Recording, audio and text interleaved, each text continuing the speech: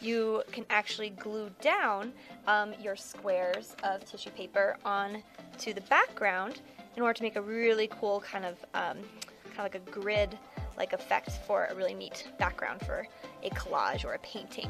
So what I'm going to do with this is I'm actually going to use glue this time, and the glue that we're going to use come in these little cups that look like this, and next to these cups you're going to find a long paintbrush that looks like this.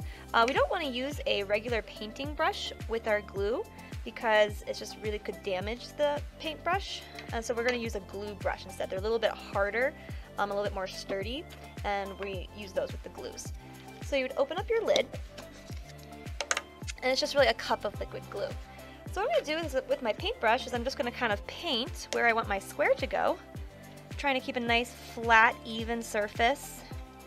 And then I'm going to take one piece at a time, and it's really up to you if you want to have it be really nicely aligned, like in a perfect grid, or if you want to have them kind of at angles. It's up to you.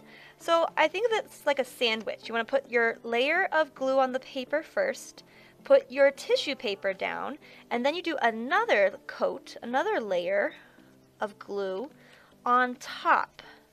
So it's like the glue is your is like your bread of your sandwich, and then your tissue paper is the inside meat of your sandwich.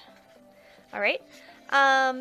So you notice that it's not super gluey right now. It's you can't really see a lot of the white. If you're seeing white on your tissue paper, then you're using a little bit too much glue. So you want to make sure you're spreading it out and getting a nice even coat of glue. And then you just continue that process until you fill up all of your space to your satisfaction.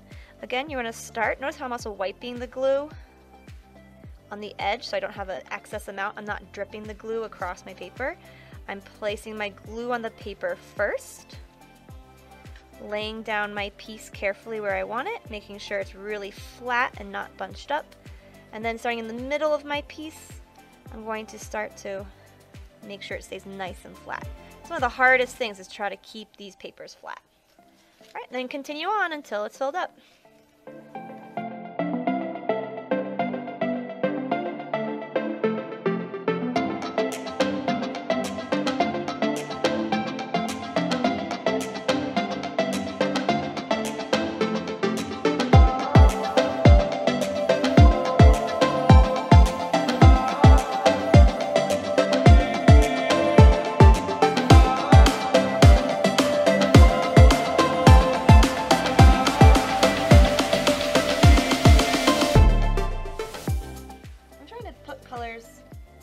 That are different. You can always change the shape of the paper as you're making. It doesn't have to be squares. It can be whatever shapes you want. So this is pretty gluey, so we're definitely going to keep it on the messy mat as we place it to the drying rack. All right, friends, when you're done with your brush, you want to make sure that it does get into a water bucket over either at your table or at the sink, because otherwise the glue will harden and ruin the brush. Making sure any extra little pieces need to get back into the collage center.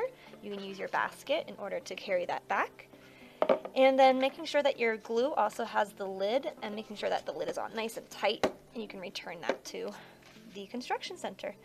And those are the two ways that you could use tissue paper in your art. And I'm going to go ahead and show this one started to dry a little bit. So two very different techniques. The glue technique, your paper will stay. This technique, it actually will dry, and this tissue paper will eventually slush off, leaving a watercolor print underneath of it. So I'm gonna let this dry a little bit more before I take the tissue paper off, and I'll show you what that looks like when it's done.